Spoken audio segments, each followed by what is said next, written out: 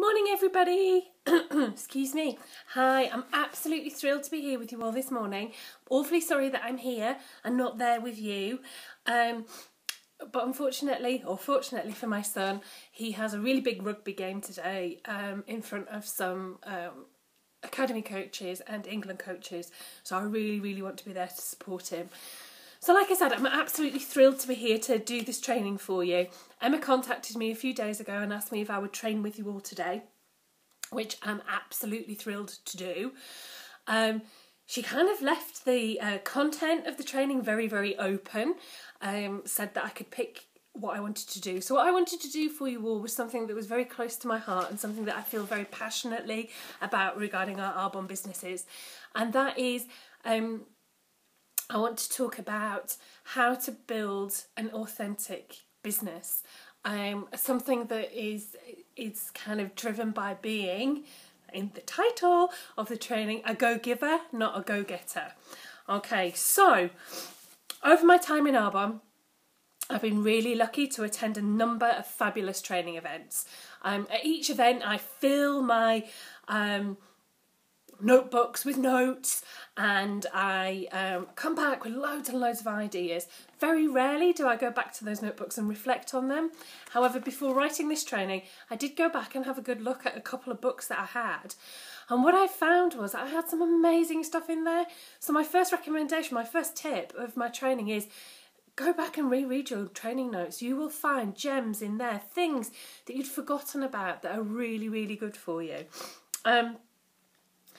What was I going to say? So flicking through, I came across this activity and this really set me going on my theme of what we should be doing for this training.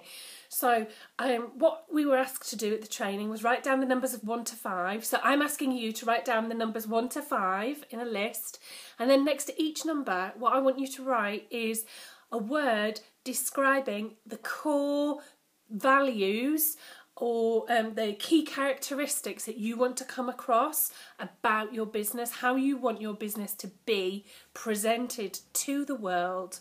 So what is your Arbonne brand? 5 words. They should come quite quickly. Don't think about it too long, too hard. These should be really key core values to you as a person. So my core values when I did this activity then, and actually even looking back at it now, I would say they're more or less the same.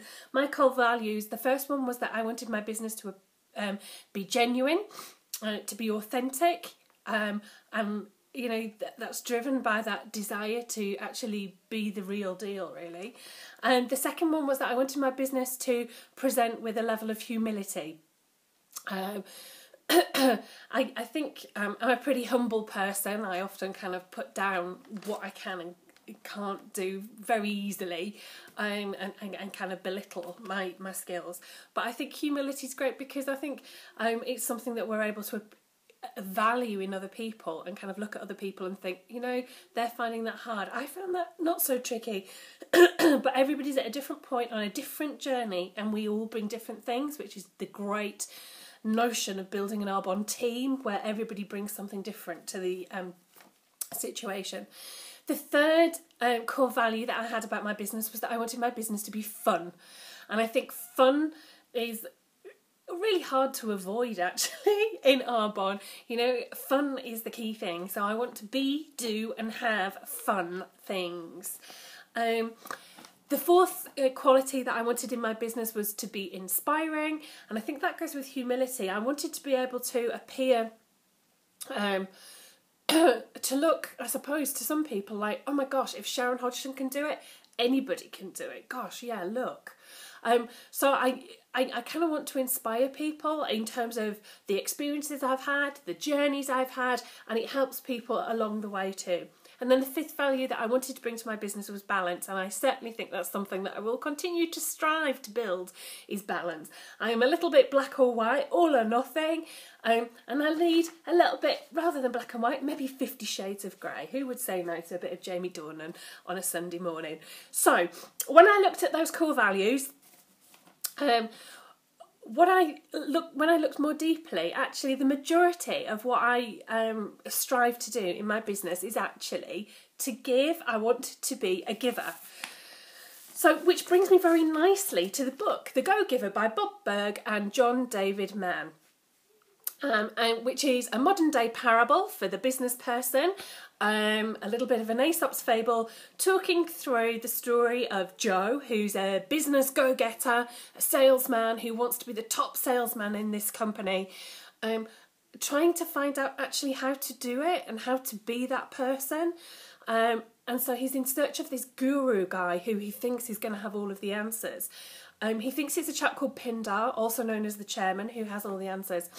But actually, this guy is actually being fed by a rather unassuming, maturer person in the background. And that's where he learnt all of his business savvy from. So it's a really good book. I would really recommend you go read it. But the 5 things that really came out of that book are the 5 laws of stratospheric success for business. I would recommend that these are the 5 laws of stratospheric success for life. And actually, if we had these as values that we kind of built towards as people, I really do think that it's going to make a big difference to everything that happens to you. So the first law that comes out of The Go-Giver is the law of value. The law of value. And in this law, what it is telling us is that your true worth is determined by how much more you give in value than you take in payment. So if we think about our teams, if we think about our preferred clients, and if we think about our clients, how much more do we offer them than we get paid by coaching them or providing a service to them? And I think we've always got to give more in order to receive in the future. Okay, the second law is the law of compensation. The law of compensation. Your income is determined by how many people you serve and how well you serve them. And again, this is great. This goes right back to those preferred clients, to our consultants, and making sure that we provide a service. So what we get from that is what we get in payment is based on how well we serve people. So again, you know, Joanne Coates' call on Monday evening about building up great preferred client network. It's based on providing a service to your preferred clients. Okay, the third law is the law of influence. And your influence is determined by how abundantly you place other people's interests first. And I think that's a really key point. I am guilty, as I'm sure many of you are, of meeting people and thinking, wow, they'd be a great consultant for me. Or, wow, wow, she'll put a great big order on. And we sometimes look and view people as QV or income or another person to tick us off towards a manager bonus. But really what we need to be looking at is actually about what we can give people from their perspective, so from their interest. So, you know, thinking about actually what gift can I give that person? Is it the gift of some phenomenal products which will help with their skin? Is it the gift of helping them build a business, helping them build a social life? So it's actually thinking from other people's interests, not from our own, not thinking about what can I get from this. It's about what can I give from this situation. The fourth law is the law of authenticity. That's the law of authenticity. And this is the most valuable gift you have to offer anybody, and it's yourself. Don't be anybody else.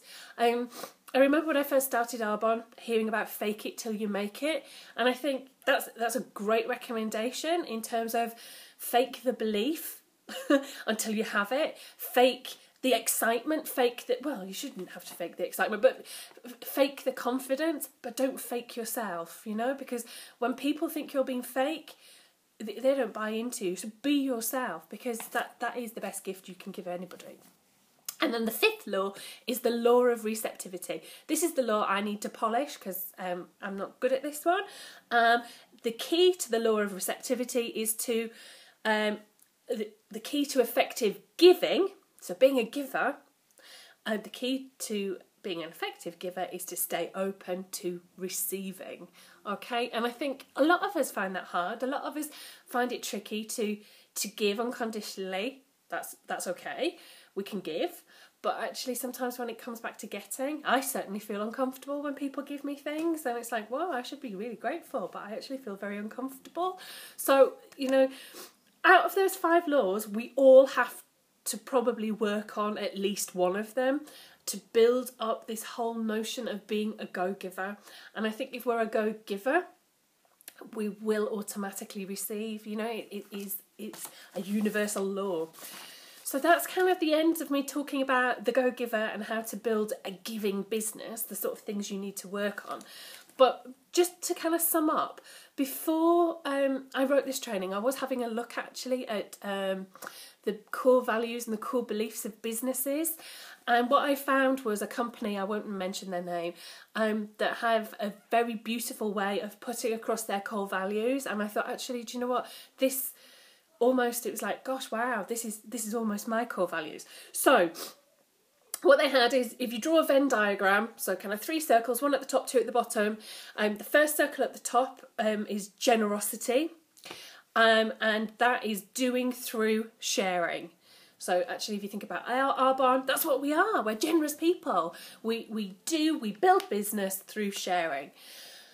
The circle at the bottom left-hand side is freedom, and we do what we love. And again, that's our barn, you know. I do what I love. I love helping people. I love sharing things with people. So it's like, wow, yeah.